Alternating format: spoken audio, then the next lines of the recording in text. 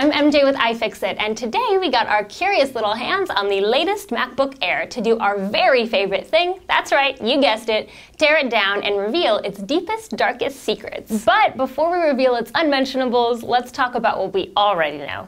The primary difference in these MacBook Airs is the upgraded processor. This revision is using a dual-core Intel i5 processor with the option of getting the i7 in the high-end 13-inch version.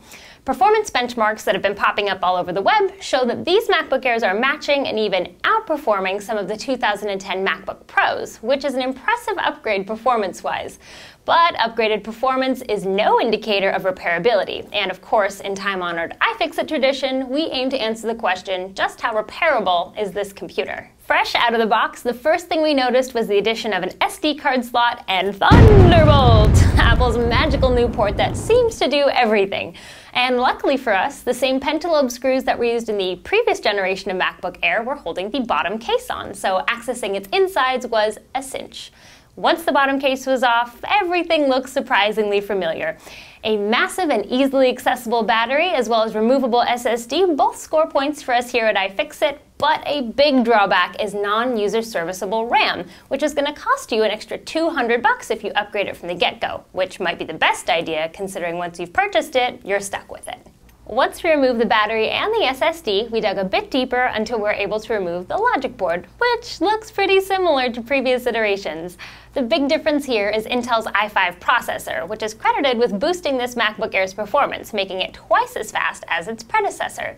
Once we got the whole thing disassembled, it was pretty clear that, like with previous generations of the MacBook Air, the bulk of the computer is made up of the logic board, which means that if something fails, you're looking at swapping the entire logic board versus a single less expensive component. That might not seem like a big deal right now, but it's something to consider if you're thinking of transitioning from a retired plastic MacBook or a MacBook Pro, both of which are far more upgradable and repairable. With our teardown complete and all of the MacBook Air's unmentionables laid bare for the world to see, we can get back to our original question. Just how repairable is the MacBook Air?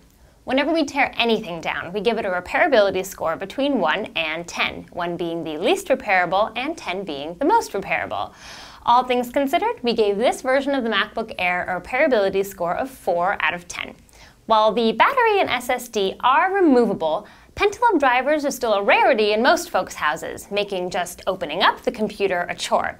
And though you can remove the SSD, you can only replace it with another Apple SSD, unlike most computers where you can put in any brand hard drive that you want, so long as it's compatible.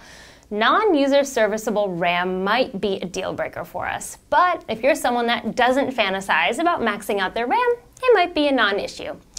All things considered, this MacBook Air is definitely a step up, especially with the upgraded processor and the addition of Thunderbolt! Though we are sad to see it replace the simple and serviceable plastic MacBook. She will be missed. For complete details and high-resolution images, check out the MacBook Air teardown at iFixit.com. And to stay up to date with all of the latest teardowns and repair videos, subscribe to our YouTube channel and follow us on Twitter at twitter.com/iFixit. Thanks for watching and happy repairing!